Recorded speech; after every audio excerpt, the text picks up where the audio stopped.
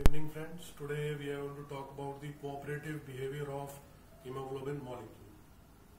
Now this hemoglobin molecule is made up of four polypeptide chains, beta 1, beta 2, alpha 1 and alpha 2. Basically we can see this hemoglobin molecule as alpha 1, beta 1 and alpha 2, beta 2 dimer. So now what is practically seen is that when one of the oxygen molecule binds to one of the polypeptide chain, then this oxygen molecule pulls up this heme or iron group upward, and there is change in electrostatic interaction between the two polypeptide chains. Here we can see that this is polypeptide chain 2, this is polypeptide chain 1. So when the oxygen binds to one of the polypeptide, then there is change in interaction, and these two of the polypeptide chains, they move closer to each other.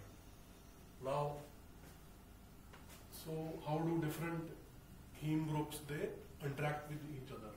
We see these are four heme groups which have lot of distance between them. There is no physical contact with them, but it is practically seen when one of the oxygen molecules it binds to one of the heme group, it increases the affinity of the second heme group to bind to the oxygen molecule. Similarly, when second oxygen bind to this heme group, then it increases the affinity further to bind to this heme group. So because of this change in electrostatic interaction, there is cooperative binding.